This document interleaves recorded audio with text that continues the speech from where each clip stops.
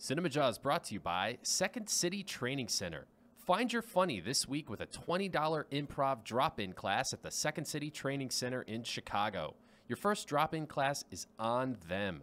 Use the code TESTDRIVE for a free improv drop-in any Sunday at 7 p.m.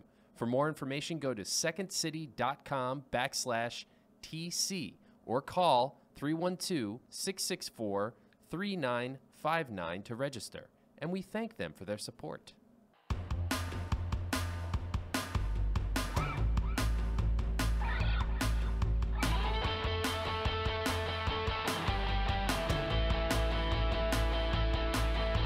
You're listening to CinemaJaw, the greatest movies podcast ever, recorded on location at Cards Against Humanity in Chicago. My name is Matt Kay, and with me is Rye the Movie Guy. And sitting alongside us in the fish tank is Fill Me and Phil. How's it going, everyone? This week on CinemaJaw, Matt, we get real, we get impactful as we cover our top 5 favorite documentaries that had an impact on us. I'm almost as excited as Phil would be if we were covering animation. Because you love documentaries. I do. As much as I really love the blockbuster summer tentpoles, I love documentaries even more. It's my artistic side. We are doing this, Matt, because we have one hell of a guest joining us this week. One hell of a guest, yes. The founder and artistic director of Cartemquin film, Gordon Quinn, is with us this week. Yes. This is a heavyweight here in the Chicago film scene. In the film scene, period. Period, I agree. Not to belittle him at all. You're right, completely, in the film scene in general. But here in Chicago, to have a studio as unique and as revolutionary as Cartemquin. As impactful? Yes, as impactful.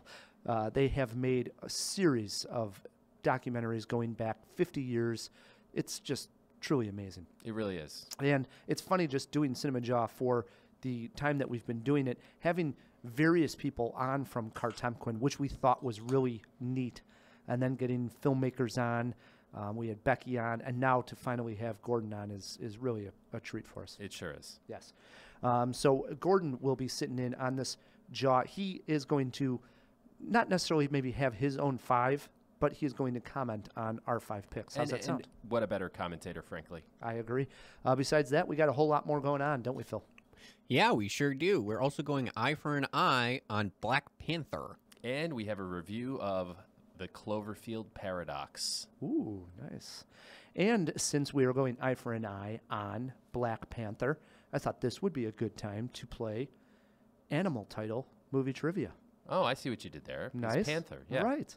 Yourself versus Gordon in trivia there. Sounds good. Sounds good. Did you see that the director of Wolverine made news recently? Yeah, yeah. What's that guy's name? Mangold. James? James Mangold, yeah. He was in the news coming out saying that post-credit scenes, enough already. Yeah, he made a little comment. I think he's dead wrong. You got to be joking. No, I know that you already are bored of the post-credit scenes. You're wondering. Yes, you commented to me before you are. I know at one point you're like trying to find out apps if anything's if there's a post-credit scene. I don't want to sit there if it's not there. I know you're annoyed by these already. No. I do use an app to find out, but I love it. I'm annoyed as hell. I think we've seen enough of the post-credit scenes. I think we should do a CinemaWAR on this. CinemaWAR. You're going down. I don't know. Hey. I think your winning streak is at risk here. It's at jeopardy. 5 in a row. I'm going for 6, Matt. I don't know. Yes. Plus, Matt, this is the first CinemaJaw we are recording in the month of February. Happy February, Rye. Happy February. And you know what that means? We promised the Jawheads a brand new riddle each and every month. We did. We started off last January with this riddle. I have been in a romantic comedy with Julia Roberts. The following year, I was in my only Woody Allen film. I played multiple roles in a film which Tom Hanks did the same. I have played Meryl Streep's husband, been in a Christmas movie that has a large cast, and played a guy who lives off royalties from a Christmas song his dad wrote. Who am I? We heard from numerous Jawheads, and one of them is a big fan of the show, and we call him out every once in a while. Matt Flicker Joe wrote in. He doesn't do the riddles all that often, Flicker Joe. But January riddle, he knew this one. He nailed it. Yeah, he writes in, I was surprised this was the first riddle of the year because the only thing I initially took away from it was that the actor was definitely in Cloud Atlas. Personal plug, it's one of his favorite movies. But Julia Roberts, he did Notting Hill with. Woody Allen, he did Small Time Crooks with. Multiple roles with Tom Hanks in Cloud Atlas. Meryl Streep's husband, the quirky Florence Foster Jenkins, large cast movie being Love Actually, and the Xmas song coming from About a Boy. The answer to January's riddle is the delightful Hugh Grant. That is correct. Flicker Joe goes on to say, keep up the great show, guys. Hope this year in cinema is as good as last. Flicker Joe. Thank you, Flicker Joe. Thank you, Flicker Joe. That is correct. It was Hugh Grant was the answer to the January riddle. So let me reach into the hat here and pick out a winner. And the winner is Larson Seaver of Marquette University. At least that's where he's wrote in from, Marquette University. Larson Seaver, write us feedback at CinemaJaw.com. Give us your address, and we will mail out a prize pack. Well done, Larson. There you go. Matt, here it is. I actually, I like to let people know, Matt wrote this riddle. And I told him, don't make it as hard as that Sigourney Weaver one in December. No, it's still early in the year, so we try to make them a little easier. So without further ado, get a pen and paper handy. Here is your February riddle. 12 primates with tails have I known, though I didn't travel through time with them. Although I've been around for a good long while, I feel like I'm just a beginner. That said, like a fine wine, I seem to get even better with age. These awards prove it. There's no escaping my trap when I sing, I'm the captain. Who am I? If you know the answer to the February riddle, write us. Feedback at CinemaJaw.com. Let us know where you're writing in from. We'd like to know where the Jawheads are listening to us from. Indeed. Good luck. You can maybe win a prize pack. And they're cool stuff. Yeah. Remember to read that riddle again at the end of the Jaw. Okay. Sound good? Yeah. All right. I'll write myself a little reminder. There you go. All right. Before we get to Gordon, let's get to Eye for an Eye this week. Switch things up. Okay. I like it. Yeah. Phil, what do we got for Eye for an Eye? Yeah, Eye for an Eye, Black Panther. After the events of Captain America Civil War, King T'Challa returns home to the reclusive, technologically advanced African nation of Wakanda to serve as his country's new leader. However, T'Challa soon finds that he is challenged for the throne from factions within his own country. When two foes conspire to destroy Wakanda, the hero known as Black Panther must prevent Wakanda from being dragged into a world war. The film stars Chadwick Boseman, Michael B. Jordan, and Lupita Nyong'o. It is directed by Ryan Coogler, who previously directed Creed and Fruitvale Station. Rye, we throw it over to you. Am I the only person not excited for this movie? I mean, everybody seems to be pumped up for Black Panther. And again, it's just really comes down to the factor that I'm not that excited for comic book movies in general. But Ryan Coogler, the two films that I have seen, Creed, Fruitvale Station, Phil named them, excellent. Cast, very exciting. I have to admit, I don't think I knew Black Panther, the character, until when did he pop up in the Avenger universe? The last movie was the first time. That's probably the first time I've ever heard of Black Panther. So I don't know the character at all. Very, very slight interested, really because of who's making the movie and the cast, but not because it's a superhero movie. Matt, we know where you stand. Yeah, we do. I'm going to keep this really short. This is an important movie. It's in the same vein as Wonder Woman as far as showing that superheroes are not just white men. I think for that reason alone, it's a landmark. Plus, all the buzz around this is great. And yes, I love Marvel movies, so I am interested. Phil? I'm with Matt, exactly. Big time. One, it's about damn time. This movie should have been around. I mean, he's such an important Avenger. I think any comic book fan, I think he should have been in there since the first movie, quite frankly. Wow. Yeah, and the character has been around since the 60s, the civil rights movement. Sure. An important comic book as well. Oh, it's just my ignorance to the comic book movies is all I'm pointing out It's here. okay, right? Yeah, Yeah, you should read more comic books. Yeah. Now, Matt, I might learn something. I know, Matt, you are going to have a review for us on the next show. Oh, I can't wait. I don't know if I'm going to get to that screening, but I will also hint that I am sneaking Phil in to an animated film that we also have a screening to, which is Early Man. And this is by the same people who brought us the great Wallace and Gromit films, or film at least, Curse of the Were-Rabbit. There's films. There's also The Wrong Trousers. But those are shorts, aren't they? No, Wrong Trousers was a feature length. Oh, it was. Okay. I'm not positive. But I know I love Curse of the Were-Rabbit. So me and Phil will have a review of Early Man at least, if I don't see Black Panther. Okay. But we got the Jawheads covered. Yeah, we got them covered. Yeah. So, Matt, as you mentioned, this is really an honor here. Joining us this week on CinemaJaw, artistic director and founding member of Quinn Films right here in Chicago, which is a treasure, right? It is. It really is. It is an honor to welcome Gordon Quinn to CinemaJaw. Glad to be here. And we were talking a little bit before we started recording. You just got back from Sundance. Yeah, we had a very exciting week at Sundance. I think probably the most exciting week we've ever had out there.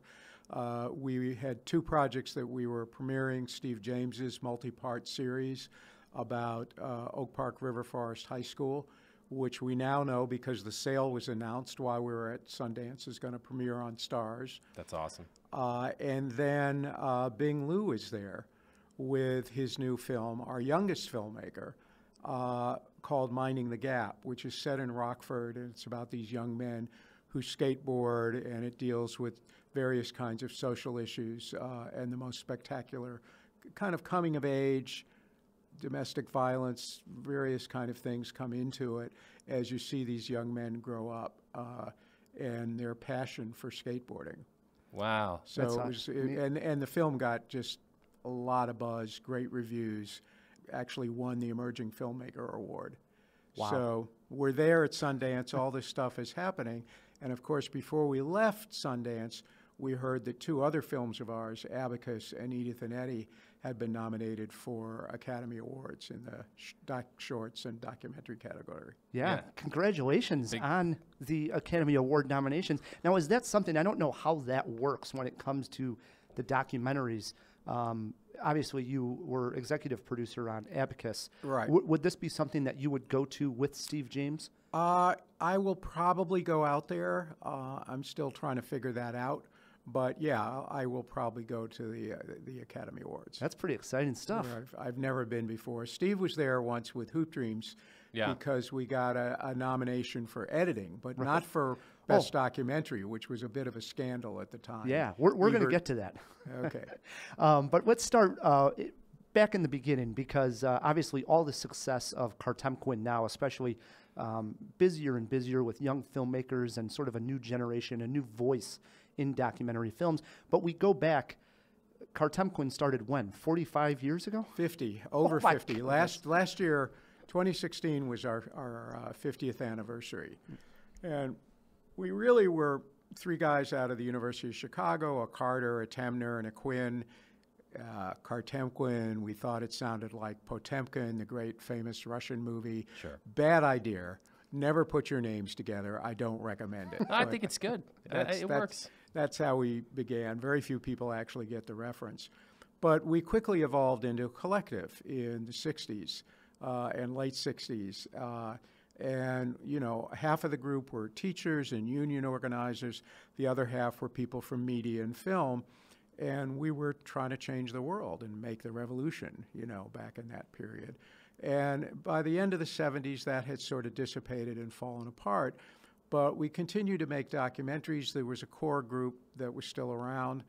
And now we have evolved really into a full-blown media arts organization. We have, you know, various programs for young filmmakers and a diversity program. And, you know, we're 501c3. We've transformed ourselves once again. Yeah, and that's what's really interesting because it's a nonprofit. Everything, and it's a very successful studio at this point. Everything goes right back into the art with all these programs and stuff. Absolutely, yeah. And we actually raise money now, you know, for our various programs. So That's good. Now it doesn't seem so far-fetched when people are into documentaries, but it seems back then it wasn't quite nearly as popular as it was, or is today. So what drew you to documentary early on? I got interested when I was still at the University of Chicago, and at that point, they had no production courses there. Now they do. Judy Hoffman actually teaches. She was part of our collective, and she now teaches documentary production at the University of Chicago, which is amazing to me, because when I was there, it was like, God forbid you should do anything with your hands, But I got very interested in it and saw the potential for it to make social change, to make films around social justice, and I really learned on the job. I learned it as an apprentice, working for other people while I was still a student. So you've stayed in Chicago. Yeah. And I'm sure probably at many points during your career, you've had to go to LA just because of the business of making films. But why keep it here? Why is Cartemquin connected to Chicago? Early on, when we founded Cartemquin, there were a lot of pressures to move to one coast or the other, particularly to the East Coast, to Boston or New York, because we wanted to do documentaries, we wanted to do social issue documentaries. Public television was a natural outlet, and at that time there really was not much happening in Chicago. After college, I did go and work. Howard was working in New York, and I was still kind of apprenticing with him, so I went and worked on a film called Festival about the Newport Folk Festival and some other films in New York. Sure. But I always intended to come back to Chicago. Interesting. And so that brings us to the rise of Steve James and this wonderful movie you've already alluded to. And, of course, we have listeners not just in Chicago and around the country, but frankly the world, that might not be aware of how big of a deal this was when Hoop Dreams in 1994, Roger Ebert and Gene Siskel both named it their favorite movie of the year. That almost never happens. Later, Ebert would go on to say it was the best movie of the entire decade of the 1990s. Very high praise. And they had a voice that they wanted it not only to just get Best Documentary at the Oscars. Ebert was pushing for Best Picture. Best Picture, yeah. And a lot of people were starting to think it had the momentum that it was going to become the first documentary to be nominated for Best Picture. And the Academy not only snubs it for Best Picture, it doesn't even get nominated for Best Documentary. Yeah. And all hell literally broke loose. Yeah, it was a huge story. And we were there in Cartemquin, in our building at 6 in the morning as the announcement comes out. And all the press is there with the cameras trained on us, because they were waiting for it to happen. It did get a nomination for editing. But, Hoop Dreams was a huge breakthrough. And then to come full circle, you have Roger Ebert, who really championed the film, and here Steve James comes back with Life Itself. Yeah. This movie a wonderful ripped me film, up. I mean, too. yes, excellent. No, that was, and it was very much, it's not an easy film. There's stuff about his illness and some stuff that's very hard to take in Life Itself. And Roger wanted that in the movie. Roger was like, you're going to make a movie about me. It has to be honest. It has to deal with the hard stuff. He made sure that was going to be a part of the film. He didn't want anything whitewashed. Speaking of all the social issues, that brings us up to one of your recent projects, the Boycott 63 film, which I had the pleasure of watching. Yeah, I got to check it out as well. 25 years in the making? Is that? No, 50. 50 years. Yeah. Okay. 63, do the 63, math. yeah, right. 1963, right. And I wish I'd had it done in 2013 for the 50th anniversary. We actually did have a version of it that we showed at a big event at the DuSable Museum right on the 50th anniversary of the boycott. Yeah. It's awesome. And it was funny, Gordon, right before we had hit the record button, Matt, Gordon had told me some of the archival footage that we see was shot by Gordon in 1963. We shot it when Temner and I, and we brought Shay into it. We had a whole Stan Carter. We had all these people out shooting because we had heard, Al Raby and other people had tipped us off that this incredibly important, Don Rose was another one, event was going to be happening. And they wanted it filmed. They wanted it recorded for history. And then at the time, I made a short little piece that was about 8 minutes long, and it wasn't even sunk up. I would go with an old Wallensack recorder and a regular film projector with the splices and everything, and I'd just start them together and hope for the best, and had some music with it.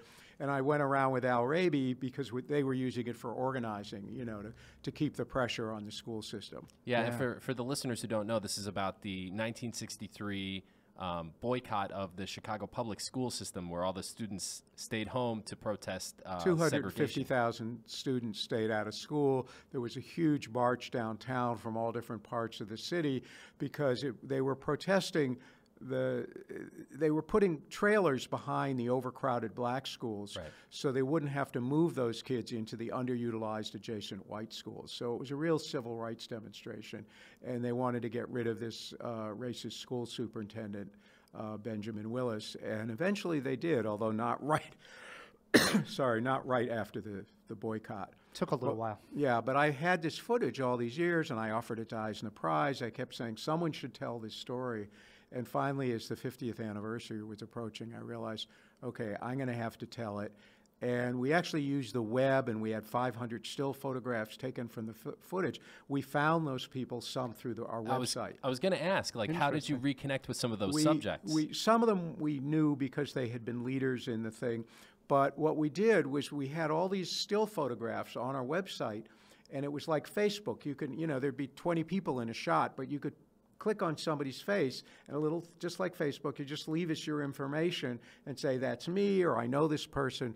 And so we tracked down these people 50 years later and interviewed them, and then interwove that with that old historical footage that we had shot, and then framed it with the current school closing issues, because things haven't changed that much. They really haven't. I mean, and sad to say, yeah. Just to see, I'm sure other cities around the country have the same issue where the money, they were going over the school budgets and not getting the proper funds to some of these inner city schools. And it's like, this has got to be horrific. This has got to be a joke at this point. No, aren't we more mature than this? Yeah, and one final question is how the filmmakers come to Cartemquin.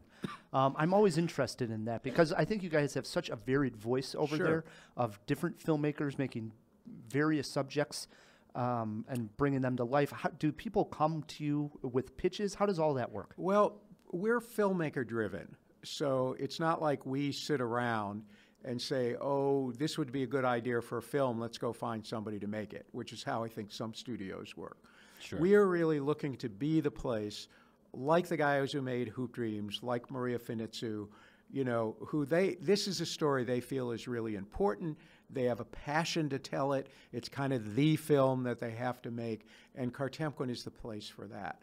And so people do come to us with a pitch or with, they want to get involved with us. And we're not funders, so they're going to still have to raise the money. We're looking for people, and this is not for everybody, who really want that collaborative relationship, who really want to work with us creatively. We do advise people about fundraising. We advise them about distribution and impact and how to get their film out into the world.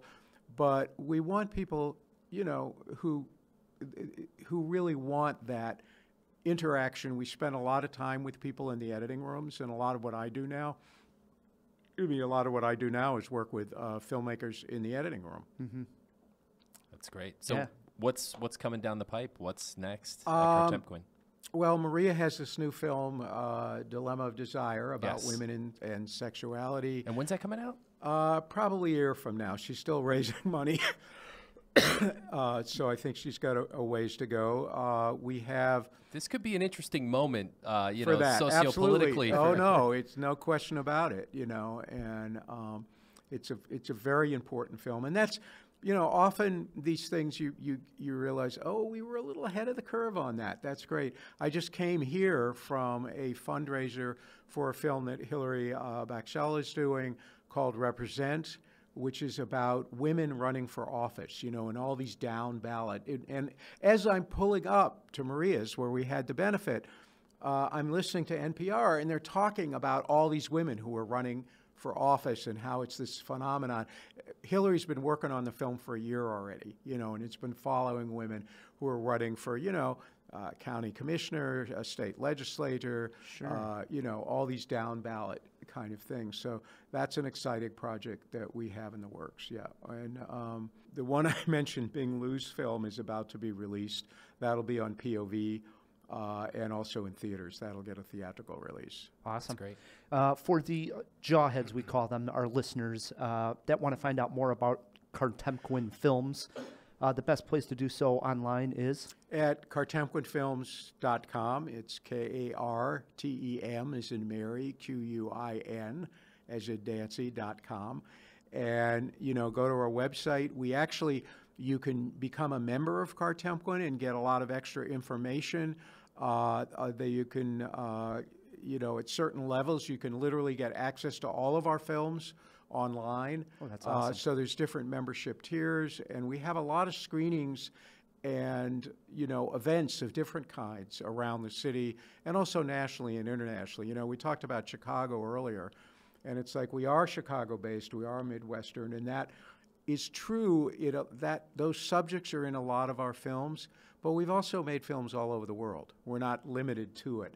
And our audience is all over the world. I like to think that we bring Midwestern sensibilities to an international audience. Well said. Yeah, that's great. Yeah. A quick story. I've been to the website, and I would encourage listeners, just join the email list. Yeah. They did this fantastic thing during the 50th anniversary. They were releasing a film each week. So I got to watch a lot of the back catalog. Yeah. It was fantastic, Hugh. Yeah. Couldn't agree more. Yeah. Yeah. Now, we like to end all of our interviews, Gordon, with some silly cinema cues, we call them. Get to know the guest through the eye of the lens. Phil, you got something for Gordon? I do. I actually have two questions for you, Gordon. So the first one, you were actually the cinematographer. You filmed the footage for Boycott 63. And I have to imagine that would have been pretty amazing to have seen in person. Are there any other documentaries that have come out that you are jealous of for not being able to have seen in person and shoot yourself? That's a good question. Yeah. I think the family in Steve's film Abacus, the Chinese family, is such an amazing family. I would have loved to have spent time with them. And I always had that, when I watch it, it's like, God, I wish I was there. The film that really that inspired me to get into movies, the one that I saw where it was like, I saw it when I was a student at the University of Chicago. It's called Happy Mother's Day, and it's about the birth of the quintuplets in Fargo, North Dakota. And it was done by Ricky Leacock and Joyce Chopra. Yeah. And when I saw that film, it was like, Ricky Leacock shot it. It was like, God, I wish I was there, Just seeing a that great story, and shooting it. Yeah. But there is something that happens when you shoot where it's happening in front of the camera and you just get in this zone and you're not even thinking. You're just experiencing. Another question, Phil? Awesome. Yeah. This one is a lot sillier. So at the beginning of the interview, you had mentioned that it's a bad idea to use a couple of different names and smush them into one. If CinemaJaw was to rebrand and come up with a new name for itself, Here we go. what two movie stars do you think would be the worst idea to mash up? Oh, to mash up. That's let's see. That's a tough one, Phil. Yeah. Terma Lee, maybe. What's her name? Terman. Who's the star that I'm thinking of? Oh, Uma Thurman? Uma Thurman? Thelma Lee. Yeah, Thelma Thelma Lee and Spike Lee, who is not only a director, but also has starred in some of his own movies. Yeah. True. Actually, Thelma Thelma Lee. Lee. So there you go. Write that one down, Phil. Yeah. Noted. That's the Thelma Lee. best I can do. I like it. that is actually pretty good. It really is. Yeah. And while I'm thinking of it, I did want to give a plug to Abacus. Small Enough to Jail is available now on Amazon Prime. I just caught it this weekend. I know you had already previously seen it. Yes. And highly recommend checking it out. Of course, we've mentioned Steve James numerous times on the show. So if it's a Steve James movie and it's nominated for Best Documentary of the Year, please do yourself a favor and check it out. And it's a really important film. I mean, it's fun, it's funny, it's emotional. You laugh, you cry. It's all those things that a great feature film delivers. And it's also really about something important. It sure Agreed. is. Yep. Yeah. So Gordon is sitting in on this entire Jaw. We're going to talk about our impactful documentaries that have really made difference. Sure. Some documentaries, like you say, are funny or just interesting, and some really hit you. You know, they wallop you. So Gordon is sitting in on this entire jaw. And before we get to talking about documentaries, impactful documentaries, there is a new movie out on Netflix.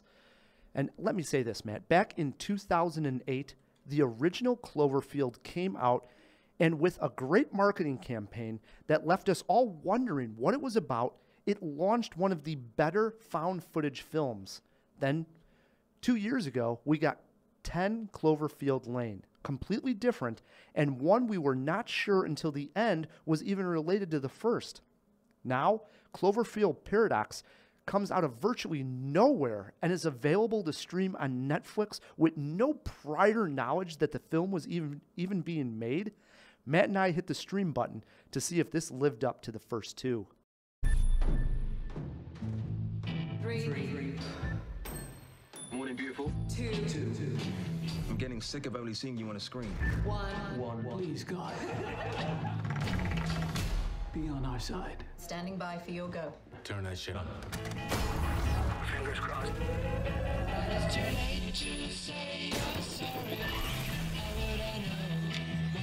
What the hell is happening? Please don't bother trying to find her. She's not there. The Earth. It's gone. It's big, blue, full of angry people. Keep looking, you'll find it. My God. I guess one cool thing about this unconventional series, and a good place to start, is that the original Cloverfield sits second in the timeline, with the Cloverfield Lane being a sequel, and this new one, Cloverfield Paradox, being a prequel. The premise of the film is set up in the first 5 minutes. The Earth is running dangerously low on natural resources. So low that in about 5 years' time, they will be completely out. So the plan is to send an international crew into space where they will attempt to use a massive particle accelerator in order to create energy for the entire planet for years to come. This is a dangerous mission, as scientists are still not sure what all can happen if something goes wrong, or actually even if something goes right on this large of scale. After many months worth of attempts and failures, the crew has success. What happens next is the best part of the story. The Earth disappears. That's right, like a David Copperfield trick, the Earth is gone. The astronauts see the Earth out their window 1 minute, and the next, gone. From here, many strange things start to happen on board the spacecraft. Some of this was confusing, some shocking, and some disgusting. Can they make things right again? Matt, I will admit, there were some fun aspects to Paradox. Also, as I mentioned, when the Earth disappeared, I was intrigued. However, from that point on, the script started to fall apart. For starters, they tried to lace too much humor into it. Chris O'Dowd, who I really like, ends up sitting there making fun of his severed arm while it's moving on its own. Too much humor. Secondly, I was puzzled at times with what exactly was going on, such as when they find a woman behind a panel on the ship. The crew members eventually get separated and bad things happen. Predictable sci-fi horror, if you will. The scares in the film, though, do not really shock me or get me to jump off my couch. I feel it really dropped the ball here in regards to being a smart sci-fi film. The premise was there, but the script and ultimately the movie did not follow through. Matt, where do you sit with Cloverfield Paradox? There's two things we have to talk about when we talk about the Cloverfield Paradox. First of all, you're wrong about the timeline. This is actually a sequel. It happens in 2028, I believe. What? Yeah, and the first Cloverfield movie took place during early cell phone years, so I think 2008, 2009, I think it was when it was set. But here's the thing. The Cloverfield Paradox itself is about other dimensions and timelines. Right. So it doesn't matter. It sends things to the past, the present, and even other dimensions. But you're telling me, I always thought, I took away that this was how the monster would have came in the original Cloverfield. So in a way, it's a prequel. It's not. It's, well, I mean, temporally, chronologically speaking, it happens in the future. but what happened in Cloverfield is still a result of what happened in the future, rippling into the past, if that's not too much of a brain bender. But doesn't matter. Listen, the movie itself was okay. It was decent at best. There's some cool things. I did really like the intrigue and mystery. The Earth is missing. The arm's moving by itself. Somebody's vomiting worms. They get a message from the severed arm, which I thought was actually pretty genius bit of exposition. That was pretty good. Yeah, I really, really enjoyed that. But you just mentioned the worms. There's a scene, for instance, where the worms disappear, and then later on a character pukes up the worms. Yeah. And there's that line, yeah. Found the worms. A little too much. Come on. I agree. Listen, this movie is a mess. It's a mess in many, many ways. When I'm saying it's okay, I'm kind of being generous. But when I said there's two things we need to talk about here, it's not so much what the movie was, as much as it's how the movie was delivered. Because how the movie was delivered is the reason we will be talking about this movie the rest of the time we do CinemaJaw. I mean, it's going to be something we're talking about for years. See, and I think you're wrong on that. I saw you had put something out on Twitter to give me an idea thinking about this. I mean, we're talking about Netflix and the future of streaming. I think we're going to see more of this in the future. Oh, you think? Well, yeah, and I don't think it's that much of a stretch that this was like some landmark. I almost would say, well, this was coming eventually. It's not like, for instance, like the Blair Witch Project or something that was marketed so ingenious. Like this is like, well, yeah, the writing was on the wall that says was eventually going to happen, where bam, all of a sudden there's a movie on Netflix. No. You are underselling this so vastly. No, I'm not. Yes, you are. This is the first time. You're too excited about it. No, yes, ostensibly, this is a tentpole blockbuster, right? J.J. Abrams attached to it. You got the villain from what is that guy's name? The German guy. Plays Schmidt in the movie, Jawbox. He's great, by the way. So some familiar faces. The point is a tentpole blockbuster that went from trailer to streamable in 3 hours. Never been done before. It was complete showmanship, a marketing masterstroke. And now they literally own your eyeballs after the Super Bowl from here to eternity. Netflix just bought... No. Oh, are you kidding me? No. This was the water cooler movie of the year. How many people watched it after the Super Bowl? You didn't. Tons. You didn't? Yes, I did. You didn't watch it till the next day. That's because I didn't watch the Super Bowl. Let's be honest here. But as soon as I went to Twitter that night, I saw everybody, I'm watching the Cloverfield Paradox all over Twitter. It blew up. Everybody was like, who cares about the football game? I can't wait to see Cloverfield Paradox. And here we are talking about it. It's not so much about the movie as much as it was about the way they delivered it, which is going to change the industry. Okay. Well, we can argue on that. I think overall, I would say this is the first bad turn of the series. Now, that's true. For the fourth film, I wouldn't be all that excited. I think the whole thing was to sort of see how this all manifested itself. And it comes down to this ending moment where there's a reveal, just in case someone hasn't watched the movie. We won't give that away. But there is a reveal in the last few moments of this movie that sort of explains maybe something about the first.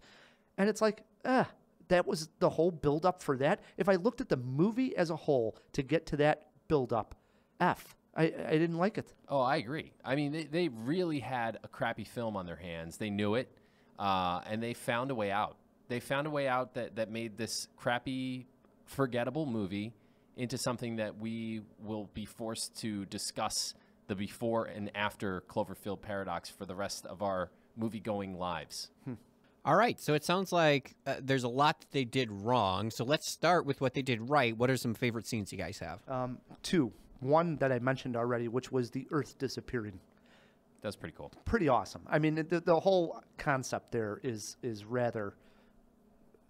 We lost the Earth. Yeah. It's so weird. Like, I just never seen anything like that. So that was pretty cool. But I haven't done this since we've been doing the 5 questions. My favorite scene is also my worst scene. Could that possibly be? Well, it's the Cloverfield Paradox, right? Anything's possible. So I'm actually going to knock my best and worst scene off in one shot here. Go for it. Okay. And it is this scene where one character gets trapped in an airlock, and water, for some reason, starts to pour into the airlock. Yeah, because that's a thing. Right. So that's why it's my worst scene. Why would there be water pouring into this airlock? We're talking about a hatch getting ready to go out into space, and this water is just pouring in. Right. It's not a water lock. I have no idea. I couldn't even understand or fathom, or if they even tried to explain why this water was coming into an airlock. Bonkers. I don't know what that was about, but it does end with my favorite scene of the movie, which is the fact that the water is getting to be so heavy it's just going to knock the door out into space, and you see this. And that's even never would happen for that small of an airlock. I don't even want to get into the technicals, but the weight of that water wouldn't have opened that. I don't know if it was the weight door. of the water, but whatever. Yeah. And eventually the water opens up into space, and it's that shot of as soon as that door opened, it just sort of freezing and killing her instantly, and the water freezing. That was awesome. That was really awesome. That was because you expect that she's going to get sucked out into space, but exactly. it doesn't quite happen that way. Because it's so damn cold that as soon as that opened, everything just. Yep. That was pretty cool. That was cool. But again, what a stupid premise to get her into that situation. Right. I mean, if it was like fire control, you'd think they would just use gas. And plus, it's an airlock. You just open the door. So there goes your fire. Don't think about this movie. Yeah, definitely. Favorite scene for me was the message from the arm. Think like basically like the Thing from Addams Family. So weird. And that reveal was probably the best reveal in the movie when they get the message from the arm. Trouble with scene for me. Okay, you didn't mention this. So the main character, our surrogate, is Gugu Mbatha Raw. And she has this scene in the beginning with her husband, and they're in a car. It starts out with this. First of all, it's like a shaky cam. And really, it wasn't like used for effect. Like this is found footage, like somebody with a cell phone. It's just like bad camera work, I guess. And then they have this really ham-fisted, forced exchange that just, it's terribly scripted, terribly delivered. It's flat. It's terrible. Hated it right from the opening seconds of the movie. So that was not a good way to start. No, not a good way to start. It did get a little better from there. Obviously, the two Cloverfield films prior, but what do you guys have as influences? I went with a far superior film when it comes to opening up different dimensions, or at least the fact that there may be other dimensions, and that's Coherence. That's that movie where the people are in one house. Yeah, that's a good one. It is. I didn't think of that one. That's good. I've talked about that one on CinemaJaw. And then also, believe it or not, Life, which I brought up with Jake Gyllenhaal, where again, they're trying to experiment with life right outside the Earth on the International Space Station. Very similar premise there. Yeah, I think you're being too kind. Alien, obviously, very much so in their uniforms and the design of the interiors of the ship. Event Horizon with all the horror aspects and stuff. Here, speaking of being too kind, there's a tiny bit of Space Odyssey 2001 in there. Just a little touch of it. Wow. Yeah, maybe. It's there enough, but again, it's more derivative than a compliment. All right, well, what did you guys learn? Cloverfield's going to have a few more sequels. I wasn't positive that after 10 Cloverfield Lane there was even going to be another Cloverfield, but now even after this one, I'm sure we're going to see another 2 or 3. They may go direct to Netflix constantly now, but there'll be more. Oh yes, there will be more.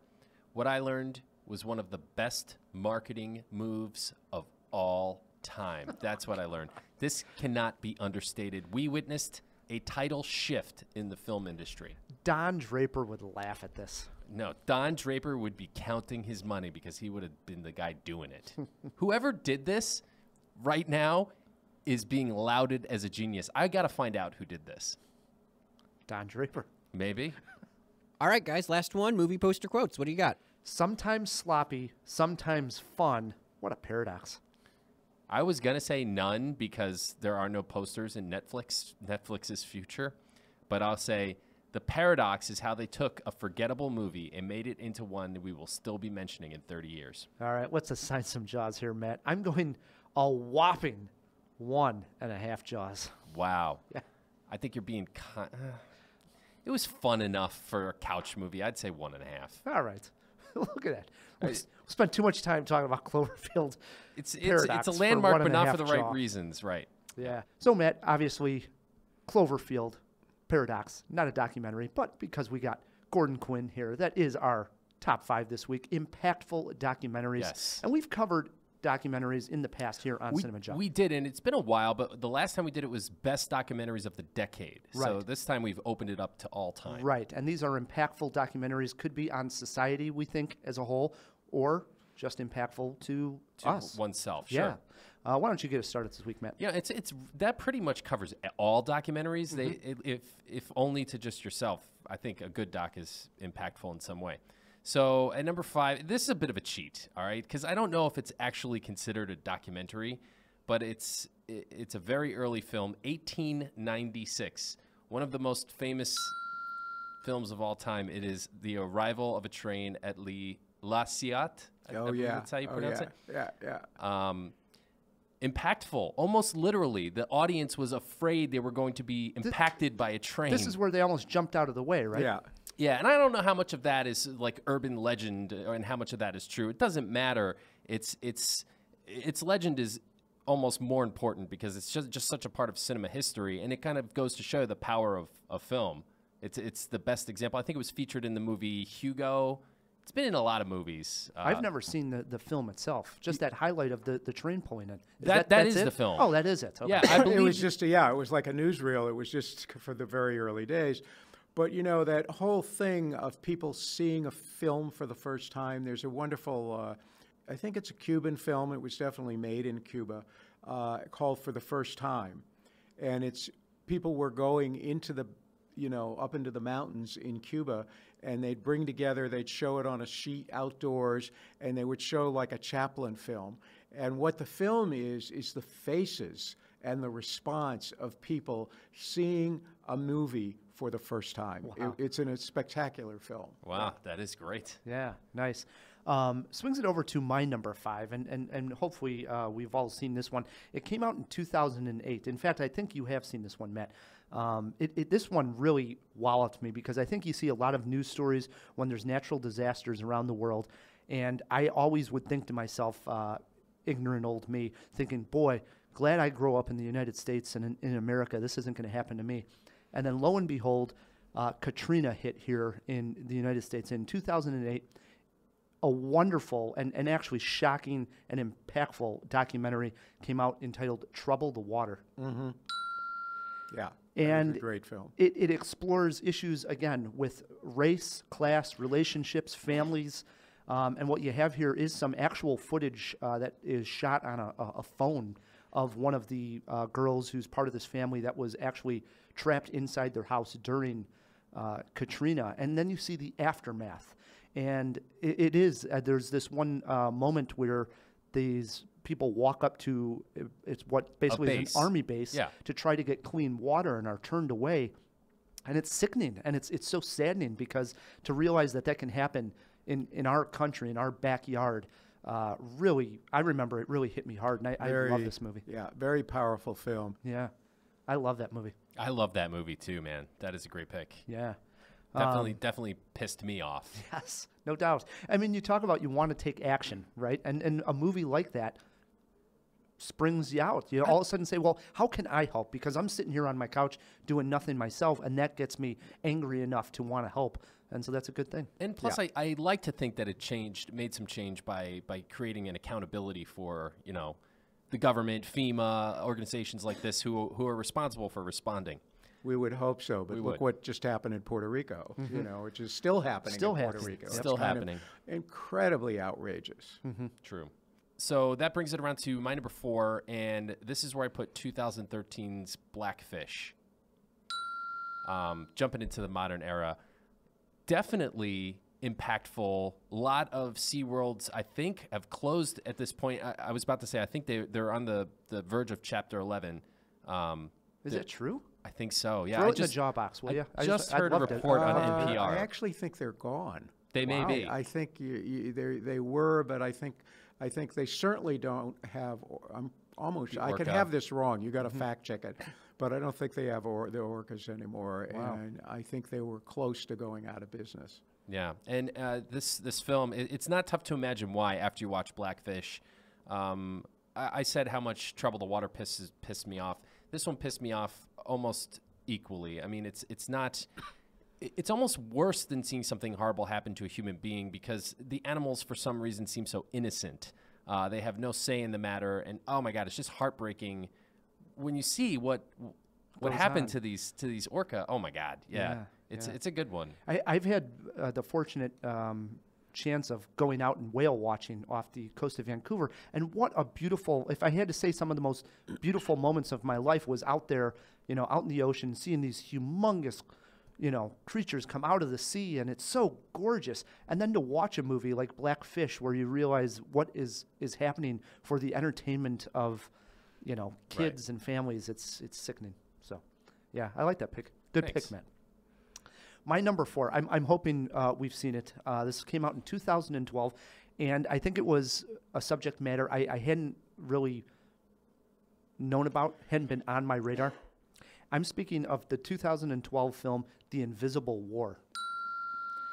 And this deals with the subject matter of sexual assault in the U.S. military, and not only on women soldiers who serve, but also male soldiers and people who are raped. And detainees too, right? All kinds of bad behavior in the U.S. military.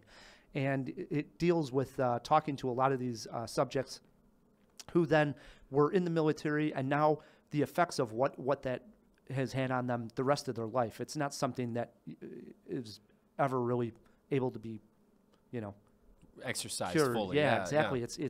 It's really haunting, and I think the scope. I think what this movie did was show just what and how big the scope of this problem is that there is in the U.S. military. It's frightening. All right, that swings it around to my number 3. And guys, we knew this was going to be on the list. I hope I'm not stealing one off of yours, but it is Davis Guggenheim's An Inconvenient Truth. Very, very impactful. And another one, it's sad to say, we're still having this conversation. They just released an Inconvenient sequel, I believe last year, right? 2017? Yeah. I still haven't seen the sequel.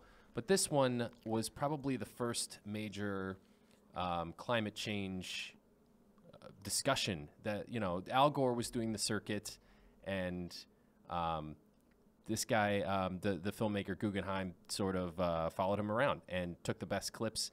It was, for a lot of people, the very first time they heard all this science. Yeah, and it was it was well crafted. I mean, the Gore had really developed his presentation over time, and working with audiences, and then the way that they brought in the other footage and material, was very effective. It was. Yeah. And it ended with, I want to say it was Melissa Etheridge, what's her name? Melissa Etheridge? Yeah, Melissa Etheridge. I think she sings the song at the end. Throw that in the jaw box. And I remember watching that and just really being moved, because it's like, what can I do to, better the planet in a way, I don't want to damage it anymore. I just remember when he goes up on the forklift and he keeps going up. I mean, here's one thing. We like to ask 5 questions after we review a film. What's the one thing you learned? Mm-hmm. That Al Gore could be funny, because he was such a stiff, he got made fun of relentlessly on Saturday Night Live, and he was actually really good. It made me like Al Gore a lot more than I had before. Swings it over to my number 3. This one came out in 2014. I think if you've listened to the show quite a bit, I've mentioned how much of an impact this movie has had on me personally. And this one, there's a lot of great food documentaries out there talking about, the issues we have with, mass production of food. Oh, sure. Yeah. But boy, this one, I went in and I always joke that one of the most horrific things was going to see this movie and then going to the grocery store and looking at the nutritional facts after it. I'm speaking of Fed Up. Mm-hmm. Oh, that's interesting. Not the one I thought you were going to pick. And this was Katie Couric narrated the film, and it really is attacking sugar and just how much sugar is in processed foods. The problem that we have with obesity in the country, and linking the idea of that we're just got way too much sugar in our food, and no one's doing anything because, the FDA is not even putting the percentage of sugar like they do every other ingredient. The percentage is not listed on that, because it would just be absolutely crazy if you picked up a can of Coke and you looked at the facts and it said 180% of your daily intake of sugar. You might not actually drink that can of Coke, but people are probably drinking 5 of these Cokes a day. They're killing themselves with this stuff. as we know in our city, we just had this episode with the soda tax, which was a good idea, a healthy thing, and the county needed the money. And the soda industry came in and turned it around and killed it. And it had passed, It was, it was a very gutsy move on Preckwinkle's part. And it was too bad that, the film should have been showing. They should have run it in prime time when the controversy was going on. I agree. I mean, I remember right before, a couple of years earlier, actually on the Howard Stern show, a doctor had called in and said, started going in about big sugar companies and how much power that they have, that, he was versed, I don't know, he went to Harvard or whatever, and he was talking about he can't go on shows like the Oprah show or, anywhere near prime time. Because he's censored? Yeah, because the big sugar companies would pull their ads on an Oprah or whatever show that would be. Well, look what happened, about the thing where Oprah said some things about eating red meat and beef on her show. Right. And she had a huge lawsuit from the Beef Producers Association for like $10 million, whatever it was. It went through the courts for years. Yeah, they really went after her because she, kind of was trying to get people to eat less red meat. Yeah. And they had Yeah, so I think it's one, it's a health factor, but two, it's interesting to see just how much power these companies have and influences they have over what we're eating and drinking, and trying to cover up the fact that we Americans are just taking in way too much sugar. There's tobacco industry like documents that are coming out now that the sugar industry knows that it's killing people, but they're blaming the fats and things like that. Yeah, it's crazy. So, I thought you were going to say Food Inc. No. Yeah, another great one. Yeah, definitely another great one. All right, we're into our twos, Matt. All right, so Michael Moore, right? He's got to be somewhere on here. And what a great list of films to choose from. I'm going with Bowling for Columbine. And this is where I think it's a personal impact, because it's forced me to think and consider an issue. What I like most about Bowling for Columbine is I don't think it comes down really hard. We were speaking earlier about how documentaries are subjective. It doesn't really come down hard either way on this issue. Obviously, I think of gun control. Of gun control, right. It most certainly leans in favor of more restrictions. But, Michael Moore himself is a card-carrying member of the NRA. NRA, thanks. Which I think he's doing for ironic effect in the film. But nevertheless, it's a difficult question, one we're still dealing with, obviously, in the news, unfortunately, way too often. And this one, I don't know why, it just stuck in my craw, man. I couldn't get it out of my head. It's one of his great ones. And I think what he's dealing with there, I mean, he is clearly on one side of the issue, but he's dealing with the absurdity of the gun lobby. You know what I mean? The bank that's giving out a gun. You open up an account, you get a gun. He's dealing with the absurdity, where he's not saying, no, there is a place for guns, there's hunting. He's sympathetic to that, but he's trying to show the incredible power of the gun lobby. Yeah. Yeah. And he comes up with a good idea, too, that I think, the media is selling us fear. And that's another big reason on why we're sort of just gun crazy and maybe violent crazy in some, it's interesting. The most dangerous thing you can do is have a gun in your house. Mm-hmm. That puts you at risk right there. Mm-hmm. I mean, yeah. It's a good one. It's a great movie. Yeah. Swings it over to my number two, and this one came out in 2008. Impactful, I think, because I look back at this event in sort of awe that it actually happened. And in a way, the director did go on to say that it was a love letter to New York and to the World Trade Center. I'm speaking of the 2008 film Man on Wire.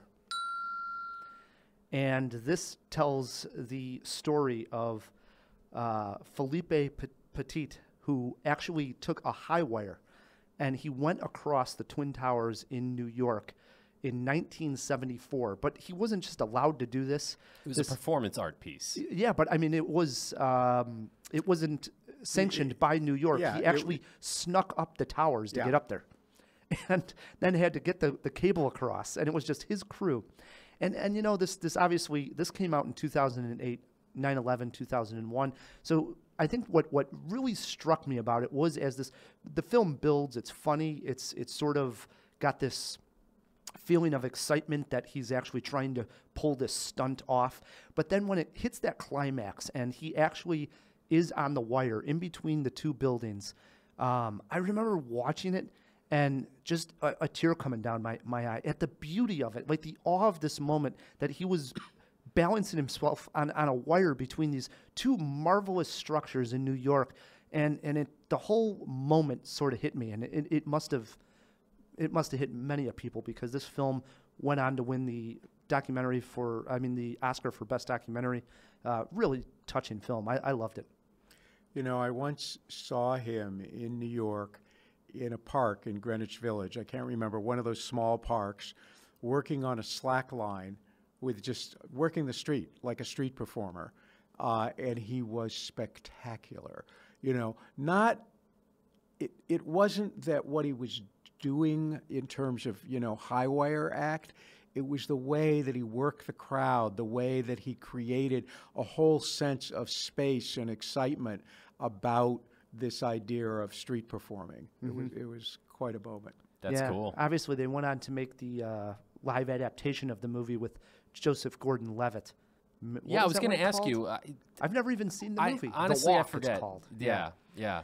Have not seen that. There was, the most interesting thing. I haven't seen it either, to be fair. But one of the things that I remember of that film was there was some really cool VR promotions for it, where you could go in the lobby of movie theaters, put on the goggles, and you would look like you were walking. That would scare me. Yeah, it looked really scary.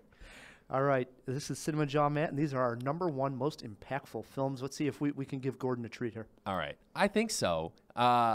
If you have an Orson Welles film at #1, I think that's a good place to have an Orson Welles film. And this is where I put F for Fake. I don't think he gets enough credit for this movie. I mean, obviously everybody thinks Citizen Kane. This is one of the best documentaries of all time, in my opinion. In fact, it might top my list if we ever did favorite documentaries of all time. It's just, first of all, as a piece of art, the movie itself, just visually, is very well done, very well edited. I mean, he was just a genius. And then the subject matter is mind-melting. Like, he's essentially trying to tell you that it's a bit like Exit Through the Gift Shop, that everything is fake. Even the movie itself at times is part of the hoax. I mean, and you have to remember that he's the guy that pulled off the War of the Worlds, where everybody believed that the Martians had actually landed. So if anyone could tell that story, it's Orson Welles. And I think it goes over a lot of people's heads. Maybe that's why it hasn't completely found an audience. But for the people that love it, it's like I hesitate to say cult classic, but there it is. You a fan of this one, Gordon? Yeah, I did. I remember seeing it at the time, and always been a Welles fan. And it was really interesting to see him doing a documentary. Right. Yeah. And dealing with all of the, which now we take for granted in films, all the meta stuff that is in that film, where it's commenting on itself in some kind of way. Yeah. For sure. Nice pick, Matt. Have you seen this? I have still not seen it. I'm pretty sure it's on Netflix. You've got to watch this movie. I will. See, throw that in the jaw box if it's streaming anywhere for me, Phil. Swings it over to my #1, and if you've ever watched on our dumb little YouTube, it was What is CinemaJaw? We had that little video, and this one famously came up in there. And, speaking of bringing it back to Gordon's film a little bit, 63 Boycott, where I was just talking about, like, sometimes I get really depressed that we aren't making changes, and what can I do to change? And I remember watching this movie and answering that one person can make a change. I'm speaking of just an absolutely gorgeous documentary entitled Born into Brothels. Have you seen this one, Gordon? I have. Yeah, I know the filmmakers. Okay. And I remember watching this, and I probably didn't know exactly what it was about going into it. And I watched this film, and here this young woman goes over to Calcutta, India, and she is going to photograph basically prostitutes in the red light district. And what happens is, while she's out there, she actually comes into contact with a lot of the prostitutes' kids. And what a sad situation this is, right? I mean, they're children of prostitutes are still working. They're running sort of free in the streets. And they come up with this idea that they'll actually teach the kids about photography and art, and they give these kids cameras and say, hey, go take interesting pictures of the brothels, of your life. What's it look like? And then in return, I mean, this beautiful moment where the kids actually start to get the photographs, and it doesn't stop there. She takes these photographs and ends up putting them out as artwork out in New York, raising money, and then taking that money and getting those kids out of Calcutta into schools, and some went on to universities. And I mean, what a touching story for one person to make that kind of impact in these children's lives. I remember I was sobbing at the end of this movie. I loved it. I was so touched and moved by the impact that one person can have. Made me think, I can do this. What am I doing here? Watching movies. Good. It's funny now that I talk about the movie again, because I haven't talked about it in so long. My number one movie of 2017 was The Florida Project, in which we're seeing poverty through, a 6-year-old having a blast at these motels, not knowing that she's growing up in poverty. Very similar situation. That one, obviously, a work of fiction. It's a movie, Sure. and here you have a documentary on it. But it's a very documentary feeling fiction film. Right. It is. Yeah, it is. It's true to life. But it's funny now that I think about that. I have a soft spot for that, Interesting, Ryan. You just learned something about yourself. I Well did. done. That was my number one. Any honorable mentions, Matt K? I mean, there's so many. Dark Days, I bring it up a ton on the show, so I didn't want to slot it in again, but it's impactful, certainly for the people that lived in the tunnels there. Super Size Me, huge. Yep. Changed McDonald's, so if nothing else, that's a multi-billion-dollar corporation. Yeah. So very impactful. And one I mentioned at the top while we were interviewing Gordon was The Interrupters. Wow, what a movie. This one wowed me, and this is The Interrupters. They're trying to interrupt the violence that we have going on here in Chicago. Yeah. And the great work that these people are doing literally on the streets, because you can't make a difference unless you're sort of out there and you hate to say it, but in the trenches of this sort of warfare that is going on out there. And these people are brave enough and taking the time to make a difference. And Steve James made a wonderful film with that one. It's a great film. And, you get to know people that appear for a moment on the news. They're a soundbite. But in the Right. Interrupters, you get to see the family, you get to see the tensions within the family, you get to encounter them as complicated, real human beings. And I think that's some of the great power of that film. Yeah. But if we missed yours, if you're listening to this and we missed an impactful documentary that you want to get mentioned on There's the show. thousands of them. And there are. Please write us feedback@cinemajaw.com, or got Twitter pulled up @CinemaJaw. Make it nice and easy for you. We will read those comments on the next episode. What we're going to do is take a quick break, and when we come back, we got a CinemaWAR looking at post-credit scenes, plus Gordon versus Matt K in animal title movie trivia in honor of Black Panther. Okay. We'll be right back on CinemaJaw. Let's all go to the lobby. Let's all go to the lobby. Let's all go to the lobby to get ourselves a treat. Delicious things to eat. Hey Jawheads, this is Matt K, and I want to tell you about the Docs on the Fox Film Festival. It's going to be taking place on the weekend of March 23rd in scenic Batavia, Illinois, just west of Chicago, on the Fox River, hence the name. The inaugural fest will focus on short documentaries from the Midwest and throughout the world. For tickets or to submit your film, go to Docs on the Fox, and that's DOX on thefox.com, and also check out their Film Freeway for a discount on submissions. That's Docs on the Fox. Stories so amazing you can't make them up. See you there, guys. Looking for a way to support CinemaJaw? The easiest way to do it is Patreon. That's right, Rye. If you go to patreon.com/CinemaJaw, you can check out all our cool rewards for the different levels at which you could be a patron of CinemaJaw. And all those Patreons, thank you, who are already on, and those future ones, thank you in advance, because really, you're the lifeblood of CinemaJaw. Indeed. I couldn't have said it better, Rye. To get ourselves a treat. Let's all go to the lobby to get ourselves a treat. We are back on CinemaJaw, hanging out with Gordon Quinn from Quinn. And you had mentioned the big week that you had at Sundance, but when did you guys, Quinn, start going out to Sundance? For many years? We've gone out there for many years, but actually the first was Hoop Dreams. Hoop Dreams got into Sundance, and it premiered at Sundance. And, you know, I think these young guys, Steve and Peter Gilbert and Fred Marks, I think, had more of a sense of what it was than I was. I was like, Sundance? What's that? You know, it wasn't really on my radar.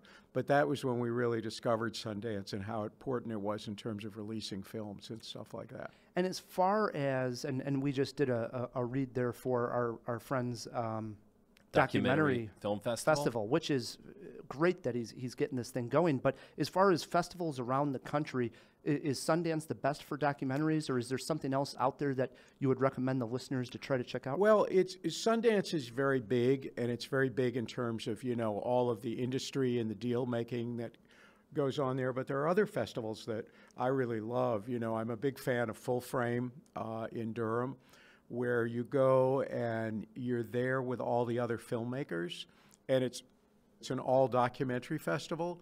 And so you hang out with filmmakers and really talk about documentary and that kind of thing. So that's a particular favorite of mine. I've also liked the IDFA in Amsterdam, the International Documentary Film Festival, is, you know, there's some business that goes on there internationally, but it's also a great festival for talking about documentaries. But that's one of the things that really has changed now. There are all these great documentary film festivals around the country. There's True False in Missouri. There's like a lot of festivals that just show documentaries, which I think is a great place for the public to go and kind of really immerse yourself in that doc world. Absolutely. And now there's docs on the Fox, Matt. I like it. It's growing. Yeah. Again, for the jawheads listening to this that want to find out more about Quinn films, the best place to do so online, Gordon? It's cartemquinfilms.com. That's KARTEM as in Mary, QUIN as in Nancy.com. And there's a lot of information there about all of our films over the years. And you can join Cartemquin and you can get our newsletter and all of that. Awesome. Yeah. Matt, before we get to trivia and before we get to CinemaWAR, we threw a few items into the jaw box. And I know Phil wants to get out of there and make a documentary himself about maybe living in a jaw box. Let's open up that jaw box. What's your pleasure, Mr. Cotton? The box. We got a box! What's in the box? Yeah, hey guys, thank you so much. It's I like to think of it, especially now that Elias has gone, almost like a studio apartment.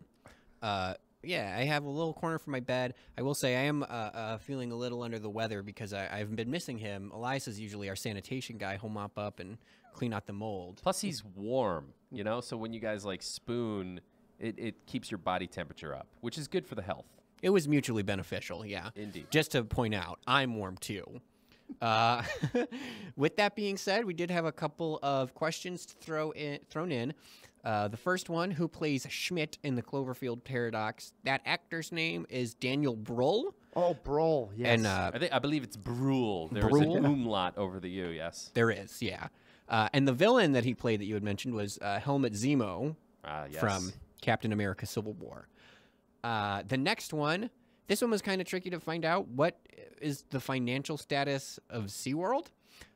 Overall, so what I found out, I didn't see anything about Chapter 11 bankruptcy, or I saw like it was like 85% sales have went down since Blackfish, but they're, believe it or not, still open, and they're also still doing orca shows in some parks. Wow. They're quoted to end them in 2019. All right, so at least we got a timeline there. And 85% is nothing to sneeze at. So, yes, safe to say Blackfish impactful. Absolutely. The next one I have is what is the song at the end of Inconvenient Truth? That's Melissa Etheridge's I Need to Wake Up. And that song sounds like this. 'Cause I need to move.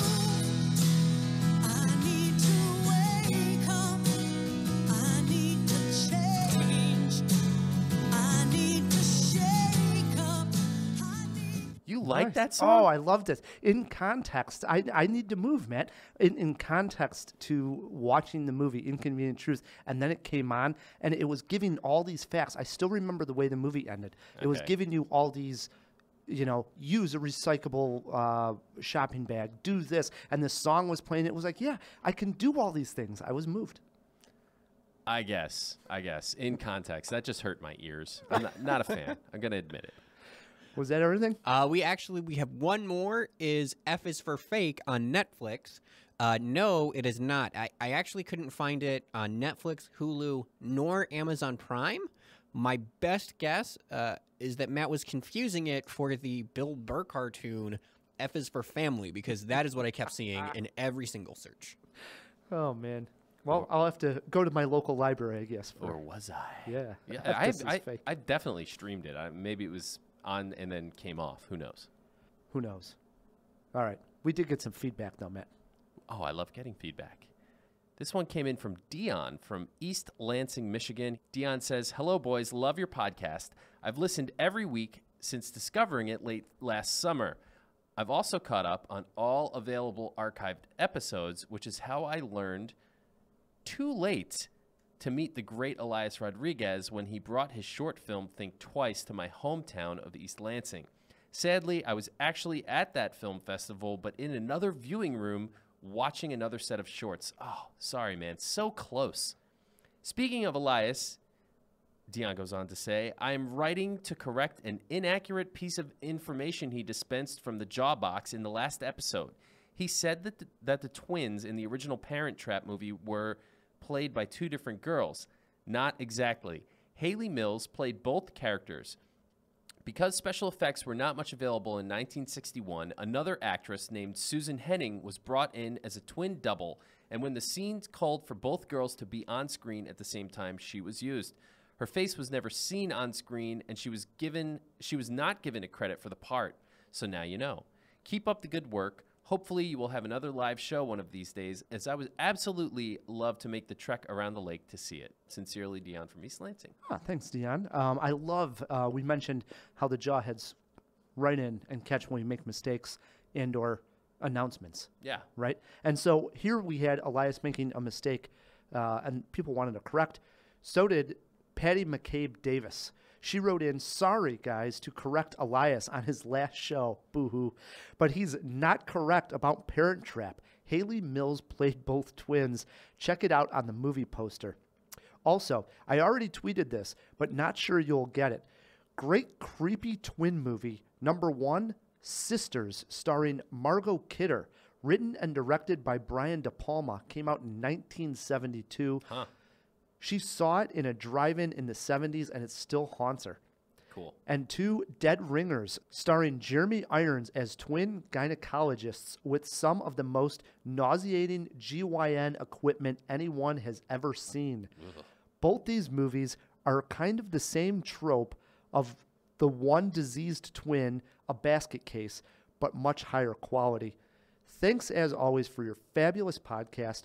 Yours is the only podcast I always listen to, and I listen to a lot of them. Love it. Patty McCabe Davis." Wow. Thanks, Patty. Yeah, thanks, Patty. Like, again, I love when they really harp on Elias now that he's not here.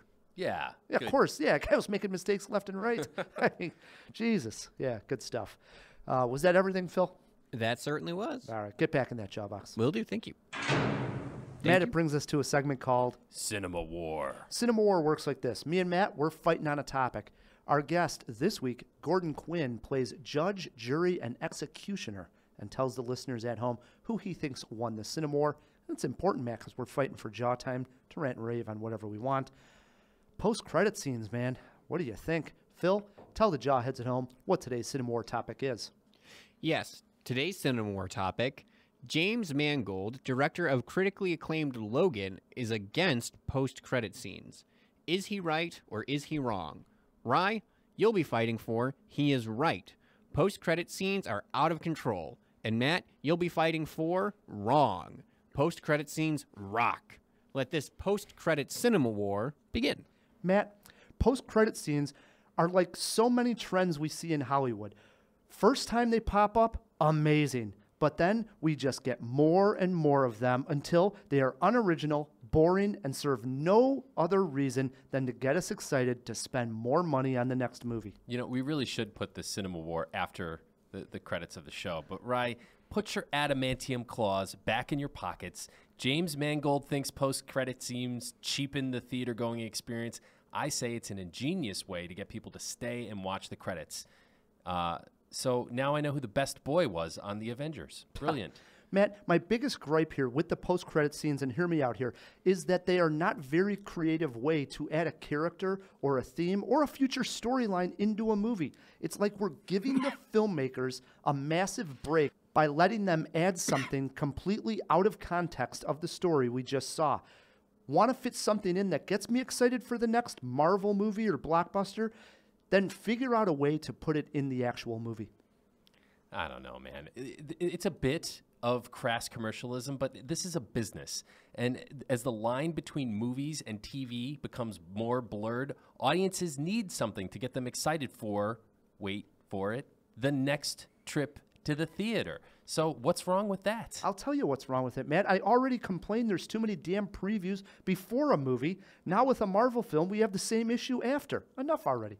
All right, but it's part of the runtime. We know what to expect.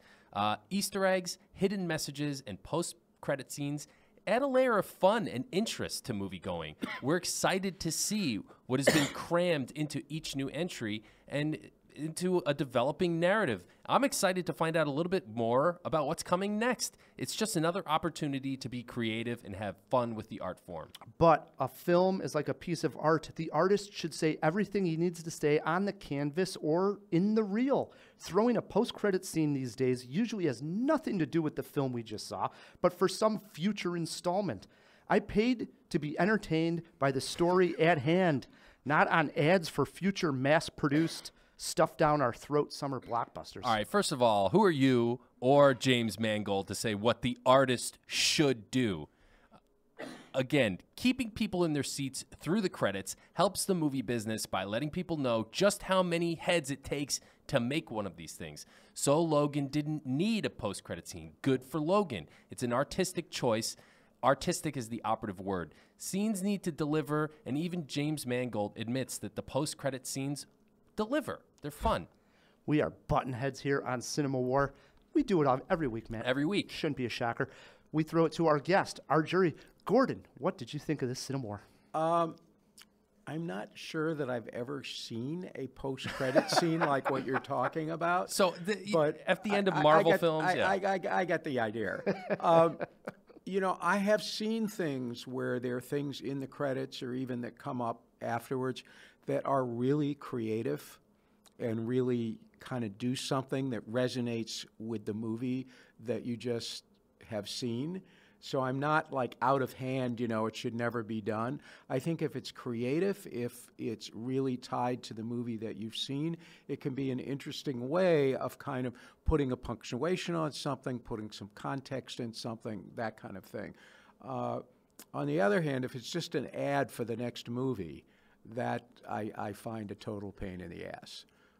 But I think there are some pretty creative things that people have done, both integrating things into the credits at the end and also, you know, even after, you know, you sort of get the idea, oh, I got to sit through this because there is going to be something that's going to pay off in some kind of way. And I've seen it where it was like, whoa, that was pretty interesting. So who do you think made the better argument, though? I think I would probably go with you because thank you. Thank you. He is pointing towards me. You were complaining about the fact that they're really just ads. Yes. Which is, that I don't appreciate, but yes. I do appreciate it when they really have done something creative with it and integrated it in a way that sometimes, you know, it's like, oh, okay. I agree. Yeah. Matt, I know this is shocking, but that is 6 wins in a row for me. It can't go I am on forever. Undefeated in 2018. Well, enjoy it while it lasts, right? Yeah, it earns me 20 seconds of jaw time to rant and rave on whatever we want. We mentioned Abacus, small enough to jail. One of the great things that I think the Academy still does to this day, even for people who see lots and lots of movies and review and talk about movies each week like me and you do, Matt, is categories like Best Foreign Film and Best Documentary. They cast a light on movies that, for a lot of people, myself included, have not gotten around to see all of them. Yeah. So do yourself a favor, look at the Academy Awards, see what was nominated, and in those categories, check them out. See why they were nominated. That's what these award shows do best, and that's what it's for. I'm doing it. I went and saw Abacus after, like I said, it's out on Amazon. I see that it's nominated. I know it's Steve James and Kartemquin. I'm seeing it. So I encourage everybody else to do the same. Good use of your time there, right? There you go. All right, Matt. Brings us to trivia. I don't know. I mean, let's be honest, Hill. Gordon Quinn is under the weather. He may hopefully can come through. We are playing animal movie trivia in animal title, animal in the title. Got it. For Black Panther. Now, Gordon, you're our guest. You get to choose if you want to go first or let Matt go first. It's only 8 questions, and you get a steal if the person doesn't know their question. Okay, then I'll let him go first. All right. Question 1, Matt. Animal title movie Got trivia. Who starred as the lead Neville Flynn in the movie Snakes on a Plane? Oh, Sam Jackson. 1-0. Question 2, over to Gordon. Name the 1994 Disney film that had characters named Scar, Simba, and Mufasa. Animated. Oh, an animated Disney movie. Not that I would know, but I feel like I ought to know, but I don't. Yeah. I don't think I'm going to win this. Matt, you know this one? The Lion King? The Lion King. The Lion King. Yeah. I should have got that. Yes. I sort of felt like it sounded familiar. Here we go. Question 3 over to Matt K. Matt, in 1980. Okay. We're going back some time. John Hurt, Anthony Hopkins starred in a film directed by David Lynch. Name it. It's got an animal. An animal in the title. John Hurt and Anthony Hopkins. David Lynch directed. Mm-hmm. I have no idea. Swings I should really know Swings that. it over to Gordon. Gordon, do you have a guess on this one? No, but I'll probably know it when you say it. Yeah. We were looking for The Elephant Man. Oh man. Holy Son crap. of a I got gun. that. I should have got that. Yeah. Question 4 over to Gordon. Gordon, in 2011, the film War Horse told the story of a stallion during World War I. Who directed that movie? It starts with a B. Is it Ballinger or? Got to think big. Big time director. You do have No, it's not Spielberg. It was Spielberg. He is on the board, 2-1. It was Steven Spielberg directed War Horse. That's right. I was thinking of actually I was thinking of a different movie. You were thinking of Black Stallion. Yes, that's the movie I was thinking. It is 2-1. We throw question number 5 over to Matt K. Matt, in the movie Reservoir Dogs, who played Mr. Orange?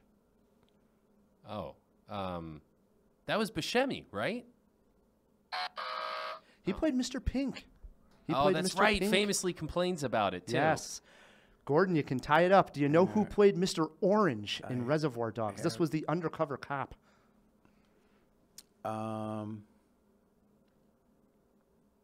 No, Harvey Keitel. Another character actor, Tim Roth. Roth. Yeah. Good ball game here. 3 questions left. 2-1. Question 6 over to Gordon.